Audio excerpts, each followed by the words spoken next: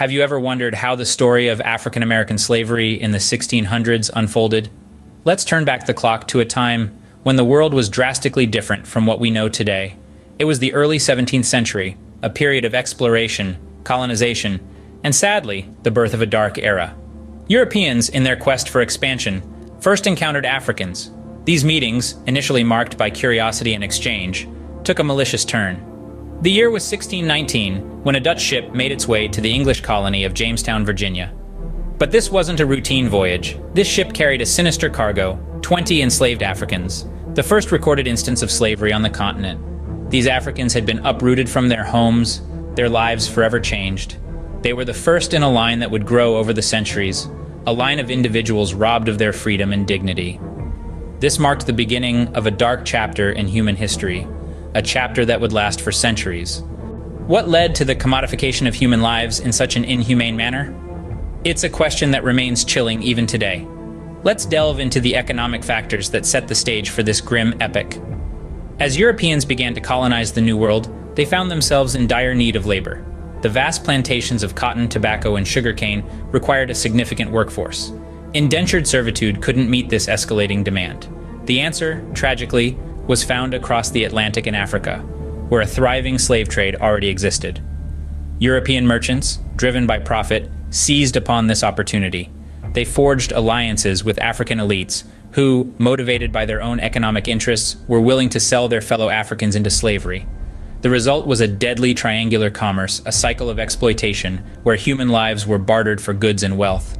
Profit and demand, thus, fueled this brutal trade, reducing human beings to mere commodities. Can you imagine what life was like for these enslaved individuals? Picture an existence defined not by freedom, but by the grueling labor that awaited them each day.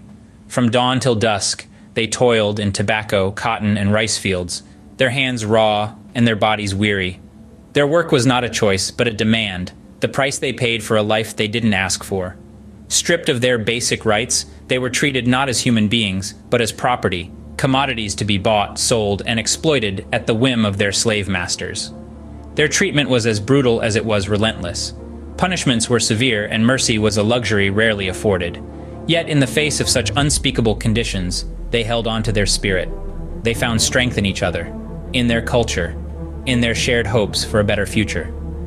Their lives were marked by hardship and suffering, but they held on to their spirit and resilience. How does this dark past continue to resonate in our present? A question that demands an exploration of the deep-rooted effects of the 16th century African American slavery. The threads of this grim history are woven into the very fabric of modern America, manifesting as systemic racism, an insidious form that continues to affect African American communities. The socioeconomic disparities are stark, with the wealth gap between black and white households being a testament to years of racial economic inequality. The legacy of slavery has left a significant portion of the African American population in an ongoing struggle against poverty and discrimination. Cultural trauma, too, remains a profound impact. The collective memory of the atrocities suffered by their ancestors shapes their identity, their perception of the world, and their place in it. The echoes of this dark past continue to reverberate, reminding us of the need for acknowledgement, healing, and justice.